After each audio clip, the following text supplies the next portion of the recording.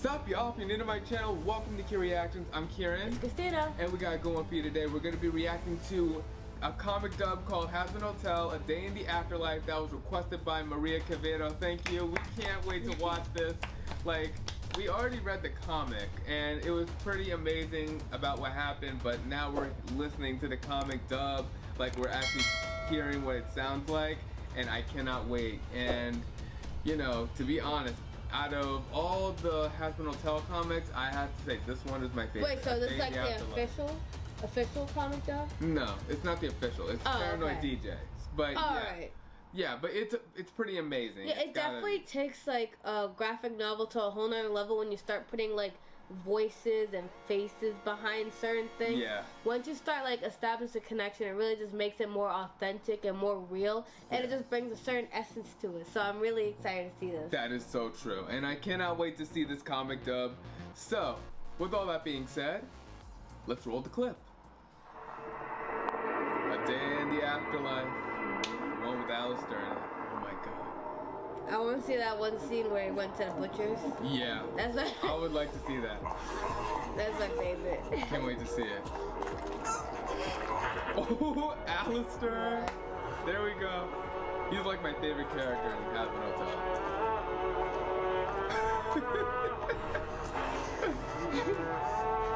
Man, everyone's so afraid of him.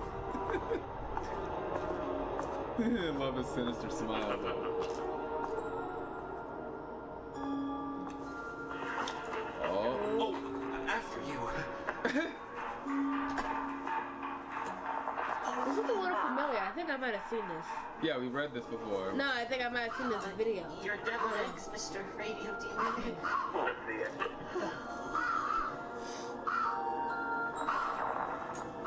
Here you go, you filthy scavengers. Enjoy. Oh, Jesus.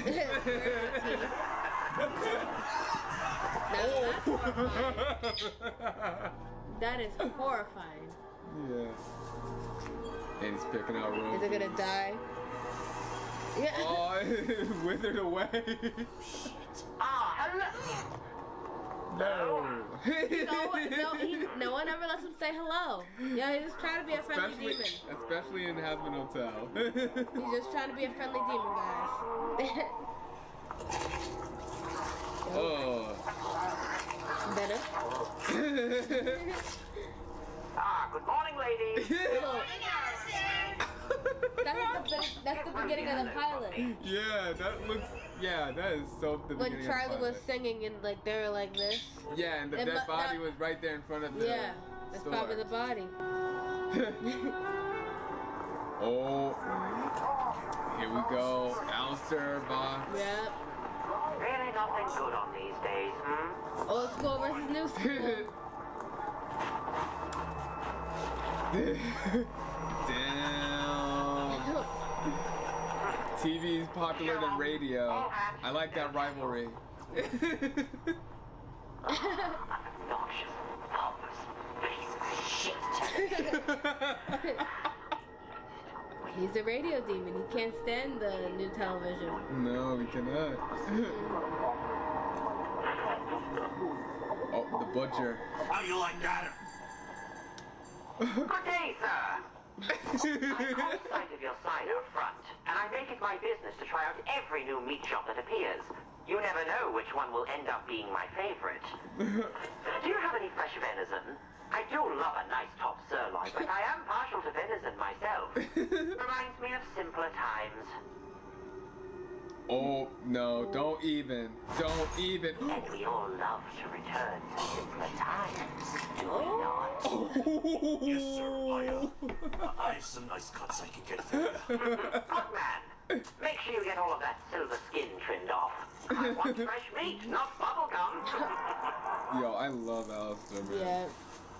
Thank you kindly, my good sir. He doesn't even need to do anything. His presence just gives it.